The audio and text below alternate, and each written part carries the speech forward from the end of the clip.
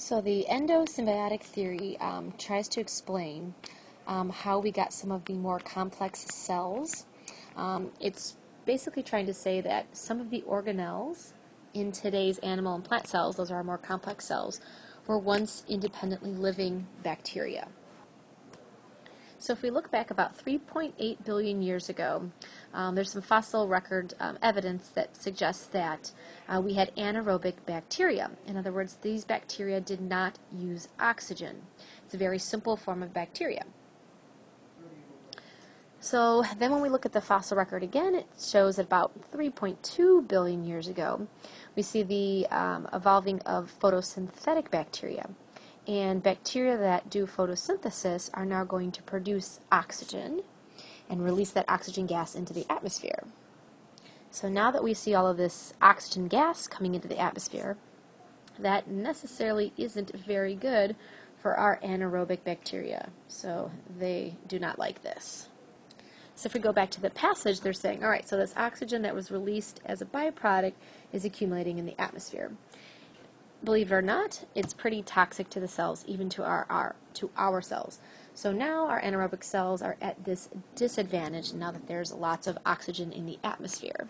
And they start to die out as the oxygen levels increase. So now they propose through natural selection that our anaerobic bacteria are no longer suited for the environment. They're not going to reproduce and pass on their genetic code and the way that they make energy. Now aerobic cells now begin to show up shortly after that. So about 2.5 billion years ago, these types of cells are able to use oxygen and they convert it into ATP and water. Our cells are aerobic cells. So now organisms that thrive in an oxygen-containing atmosphere are now better suited to the environment.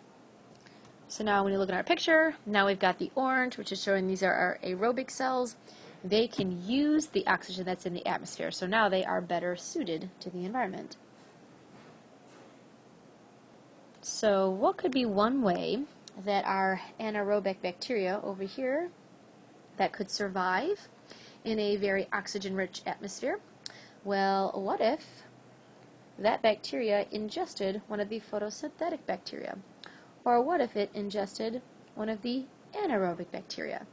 So now if it ingested one of the aerobic bacterial cells, now it could use the oxygen and thrive in this environment.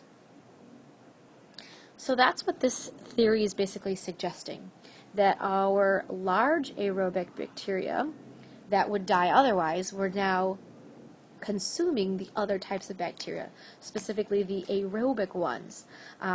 And here's what you get as a result. If the bacteria are ingesting photosynthetic bacteria, then that's where the chloroplasts are evolving from. And then if you've got bacteria who are ingesting ingesting aerobic bacteria, this is where you're getting mitochondria. Because if you remember, aerobic cells are converting oxygen into ATP. And that's what your mitochondria is responsible for doing. It basically takes the oxygen that you breathe in, and it converts that oxygen and sugar into ATP. So let's take a look at this table down here. And if you look at just the prokaryotes, so these are our bacterial cells that we're taking a look at, they're pretty small, okay, about 1 to 10 microns. Eukaryotic cells, these are our more complex cells, these are much, much larger. If you look at the mitochondria inside a eukaryotic cell, you'll notice that it's a very similar size to the size of a prokaryote. And then if you look at the same thing, chloroplasts, those are also very similar in size to the size of a prokaryote. So just another piece of information to say, perhaps our more complex cells and all of our organelles came from other cells ingesting the other types of cells. Now it says this arrangement is mutually beneficial for both of the cells. So in other words, both of them kind of survive in a sense.